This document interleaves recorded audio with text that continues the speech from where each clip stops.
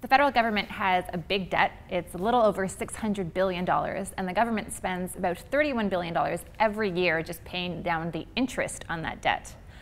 Should we do something about this debt? Do we need to pay it off, or is it fine the way it is?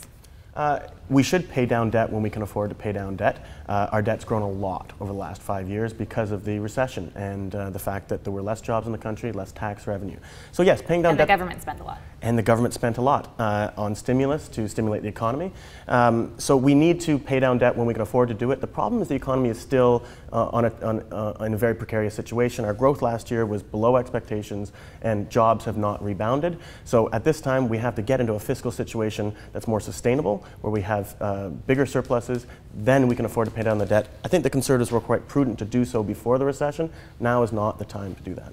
I think you have to pay down the debt. It gives you choices when you have debt. If you're in a terrible economic situation, you don't have any choices. All you have to do, imagine if you racked up all your credit card bills, you wouldn't be able to spend money on anything else. So you have to start to pay that down to give yourself room to make those kinds of choices. So if you have a $3.7 billion surplus, you need to pay some of it down to give yourself a little bit more wiggle room, and then invest in what you need to invest in the economy to help it grow.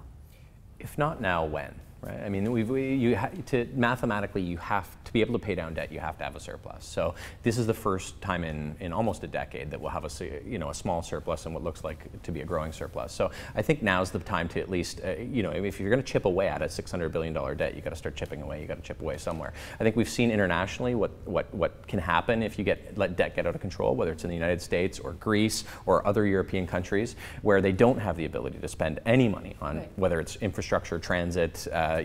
Tax relief, it doesn't even matter. You can't make any other decisions unless you get the debt under control. Thankfully, we don't have that problem in Canada, but keeping debt low or low-ish internationally, keeping interest rates in check, those are the kinds of things that allow us to invest in what we need to.